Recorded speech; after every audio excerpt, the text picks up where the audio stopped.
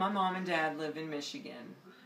My mom called at 3 o'clock in the morning, Sunday morning, and when I saw their name on the phone, I knew something was wrong. She said that my dad was really bad, and that he had had a brain bleed. And I spoke with the neurologist, and the neurologist spoke with me, he spoke with my sister, and basically told us that there was no hope for recovery. So at that point, for all practical purposes, even though my dad's body was alive, he was already, for the most part, gone.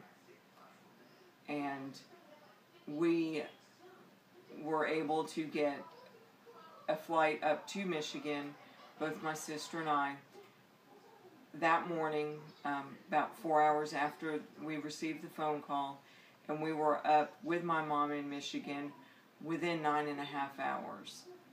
My dad was still on a ventilator, and we waited until some additional family came up and got there about 9 that evening, and at that point we had my mom and dad's minister come to the hospital, and he was also there when we removed the ventilator.